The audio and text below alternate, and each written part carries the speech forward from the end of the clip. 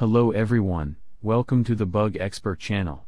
In this video, we will talk about solutions for friends who encounter NFS Unbound Directx error. This error occurs when the graphics card is out of date.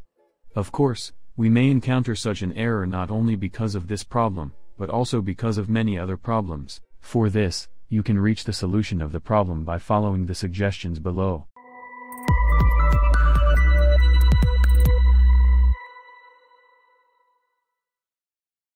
Before we show you solutions, we will briefly talk about the forum.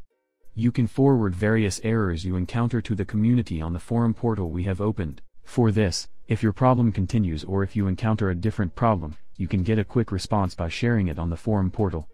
We care about your questions and suggestions. In such continuity problems, we may encounter an update error on the graphics card. For this we will need to update the graphics card. For this, download the program suitable for your graphics card in the article and check whether there is an update request. To check the update request, open the program you installed and check if a new update is available by going to the driver option. If there is a new update request, restart your computer by updating and check. First we will need the utility to completely remove the driver updates on our graphics card. For this, let's download the DDU program by clicking the link we left in the article.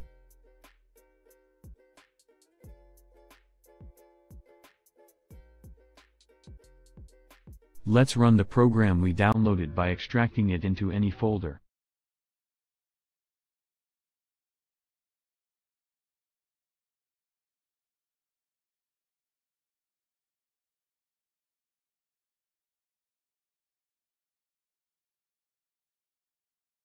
Set your graphics model by selecting the DDU option in the program and click the Clean and Restart button on the top left to start the driver removal process. After the uninstallation process is complete, restart your computer and request an update through the program we downloaded, and restart your computer by performing the installation process. If your problem persists despite performing the above-mentioned process, you may encounter such a problem if you overclocked the graphics card. For this, you can eliminate the problem by lowering or restoring the operating frequency of your graphics card. For this, run MSI Afterburner.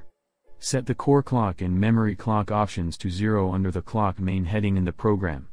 After this process, save the process by clicking the confirmation icon below. After the process is complete, you can check if the issue still persists.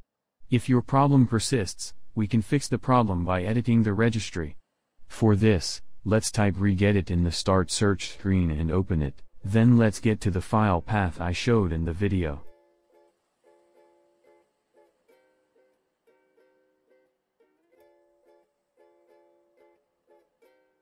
If there is the TDR level registry, double-click it on the screen that opens. If not, right-click on a blank screen, select New, select Word 32-bit, set its name to TDR level and double-click. Then set the value to 3 and save.